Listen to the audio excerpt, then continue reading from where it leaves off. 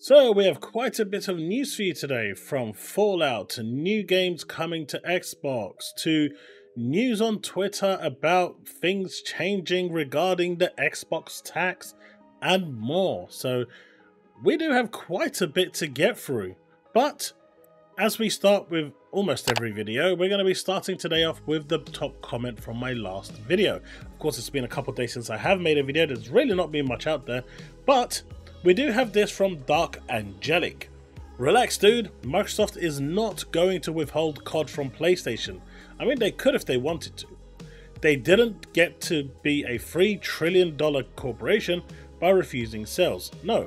But all it takes is 2 million subs coming from PlayStation to Xbox to counteract the deficit of making no sales from PlayStation regarding COD. This was already discussed and, explored by Phil Spencer with Tim Stewart.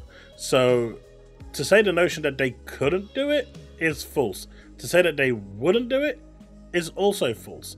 It's all about a business, and you got that bit right when you said the latter part of your statement. But at the end of the day, if they can entice people to come over to the Xbox platform, then there is every possible way that they can do this. Obviously, it's not matching up with their market strategy, but that wasn't the purpose of that video. The purpose of that video was looking at the information presented at hand and if Sony were actually breaking their own agreement. But time will tell, and hopefully we can all enjoy Call of Duty. Right. First news of the day, we have this over here. Fallout has been doing the rounds. There's no mistaking about it. The TV show has spurned wonders. People who have never played Fallout are buying the game and are looking into ways into enjoying what is out there. And Bethesda are leaving no stone unturned. Now with the new public test server for Fallout 76's Skyline Valley update is being available. You can explore the newly expanded map that takes you deep into the wooded heartland of Skyline Valley.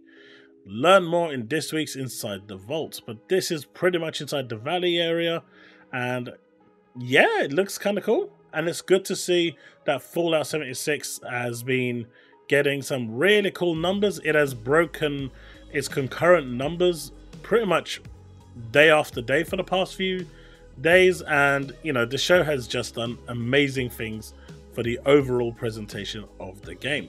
Now we also have this over here from Phil Spencer.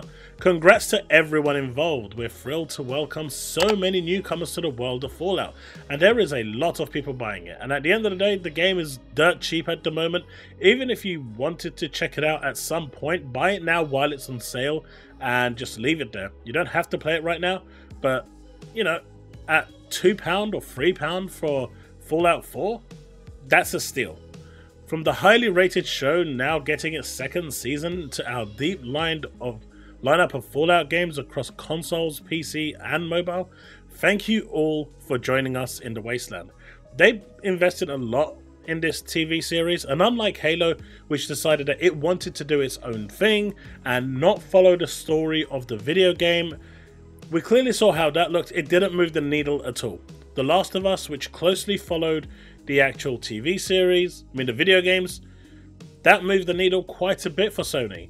Fallout 4 followed in the same footsteps, stayed true to the lore of the game, and followed the game's, followed what makes the game what it is, pretty on point. And because of that, and because of how good the TV series was, it's actually spurred a lot of interest, and people are now out there in droves playing Fallout. Everyone I see is playing Fallout. It's really amazing to see how a TV show can do that when it's done right. Maybe Season 3 Halo will do that too. But Season 2 has been confirmed. Be interesting to see where it goes. Did I say Season 3? Season 2. Right. So this one over here is actually pretty awesome news. It's from Clobril. Now, Kenna Bridge of Spirits is a game that I played maybe 2-3 years ago on PlayStation at launch. It was really good. It's a really good game. It's a platform game. It's not overly complicated, but it can get quite difficult with the boss battles. But it has a really charming story, a really good gameplay mechanic, and these little things that you find, I forgot their name now, but they're really awesome and they help you out as well. So apparently Bridge of Spirits Deluxe Edition has received an ESRB rating for an Xbox Series XS version. When this game comes out, if it's not going to be on Game Pass, I highly recommend you pick it up. It is a good game, one that I do recommend you play. It's just an overall wonderful game, and I do hope that the Halloween and Christmas version costumes for these guys actually get re-added for the Xbox version in due time, because that would be cool as well. But yeah, we did get a couple of people down here talking about how Microsoft also makes their games exclusive, but I couldn't find a single game in my timeline to point at the fact that Microsoft has made a game 3 years exclusive. Microsoft never does that, and Sony does. And when I said typical Sony behavior, I got attacked by the Sony fanboys. But then when I asked them, name me one game where Microsoft has money hatted the exclusivity for 3 years, yeah, they kind of went silent and disappeared into the ether of nothingness, because as we all know, money hatting for 2 years, 3 years, 5 years is the MO for Sony. So to turn around and say that Xbox is doing that is pure lies. And if you do think of a game, I'm eager to hear it. But if you are interested in this game, which I highly recommend you should be, it is an absolutely beautiful game. Check it out. So Tom Warren here says Microsoft has more bestsellers on PlayStation Store right now than Sony does. The Fallout TV show and Sea of Thieves on PS5 are certainly having an impact. And Darius here says PlayStation fanboys wanted to play Xbox games all along. We can't be surprised. A W for Xbox for giving PlayStation fans more games to play is being dry. It's no surprise when you're owning companies like Bethesda, ZeniMax, Bethesda, Activision, Blizzard, that a lot of those games, when their popularity hits, is going to be the top players. And games like Fallout, Skyrim, Elder Scrolls, Call of Duty, these are all really big titles. But it's really interesting to see that the top 25 has more Xbox games now on there than it does PlayStation games. Now hopefully this doesn't mean that Xbox is going to go and do the dirty, but it's interesting nonetheless that as a publisher now, as a game publisher, Microsoft is slowly becoming one of the biggest out there. So this one actually did interest me quite a bit. And Snowy Rains here says, those ponies are in for it. Goodbye Xbox tax. Elon Musk says any accounts doing engagement farming will be suspended and traced to source. Now if this actually goes ahead, right? If this actually does go ahead, that's going to be really, really interesting. Because PC Gamer, who has been engagement farming with Starfield for the longest time, Eurogamer, who was engagement farming with Starfield, IGN, who was engagement farming, Metro, who was engagement farming, all of these are, companies, publications who use Twitter to engagement farm, could be seeing themselves suspended.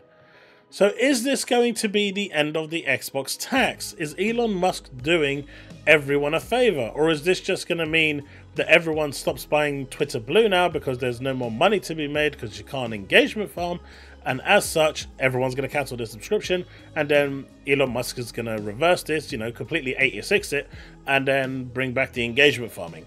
Because as we know, a lot of these publications are doing it for engagement, are doing it for the clicks to get more revenue. And obviously it is frustrating, it is annoying, but they are doing it because it's business.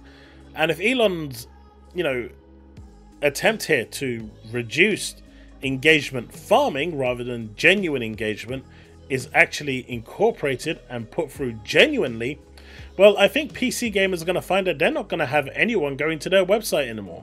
Neither is Kotaku. IGN's going to probably see about 90% of their user base from Twitter completely go down. This is going to be an interesting time if this actually does go ahead. I'm actually quite excited to see what they do with it, honestly, because it's going to be quite funny.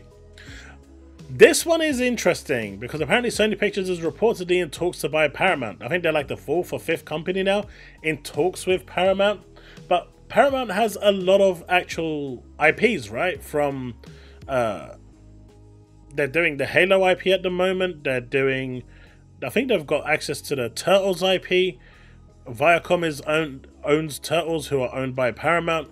So there's actually a lot of IP here. Now there was talks that Microsoft were looking at Paramount to actually pick them up at some point, but whether that's going to ever materialize or not is unknown. But now Sony has entered the bidding war, and honestly, at this point, with Sony's track record in trying to pick up all of these TV kind of studios and outlets, maybe they're getting a bit too big for their own good. Maybe it's time for the FTC and the regulators, you know, the antitrust regulators, to get involved and tell Sony to slow down a little. Maybe it's time for, you know, a little dose of their own medicine.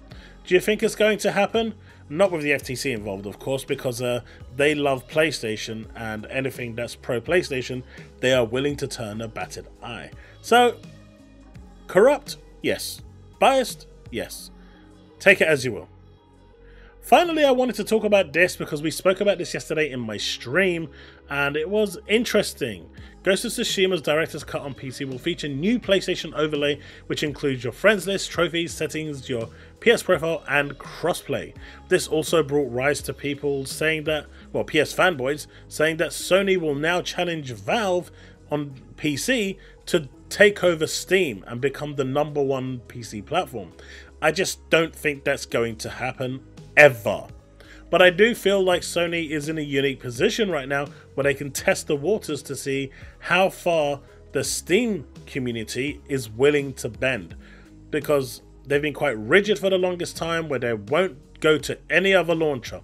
But if Sony release their games on the PlayStation launcher with a 1 or 2 year exclusivity, will they be willing to wait and for the game to go over to Steam after 1 or 2 years?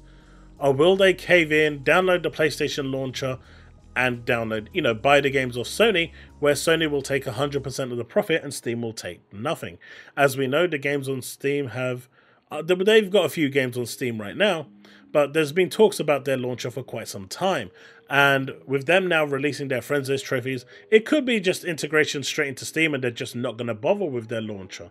There's always that possibility, but this will now require you to log into PSN or a version of PSN for you to do this, because it will allow crossplay as well, and for you to be able to chat with your friends and do stuff with PlayStation players.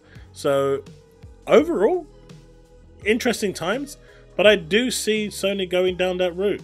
And it will be interesting to see the hypocrisy when and if not PlayStation, but PC players decide that they are going to bend over and take it and go to the PlayStation launcher and, you know, buy the games from there. Now, obviously, everyone in my comment section is going to say, no, we will never do it. It's not out yet, so you can't say that. We'll have that discussion when it's actually out. Because at this point, there's still some time before it's actually finalized or normalized or whatever you want to call it. But until then, it'll be interesting to see where it goes. But that's the video, folks. Let me know what you think in the comment section below. Let's have that discussion. Hope you've enjoyed it. And if you have, hit that like button, subscribe, hit that bell to stay up to date with all content I release. And just remember, when you're looking at stuff that is coming around in terms of engagement farming, maybe a PC gamer and the likes of IGN and Kotaku, if they're not careful, they could be gone for a very long time. Who knows, folks? Who knows? One can only wish, right? Alright, that's it. Thanks so much for watching. I'll see you in the next one. Remain legend.